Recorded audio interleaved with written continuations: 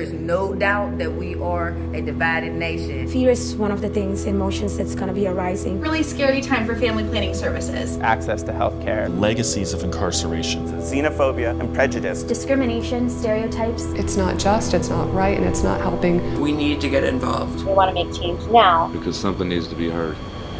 Starting in the first 100 days. 100 days. 100 days. 100 days. 100 days. 100 days. 100 days. We are going to speak up for our rights. We're going to build a coalition, combat ignorance, Ignite conversation, hold those in power accountable, building empathy and respect, helping others throughout the greater Pittsburgh region. Use my voice.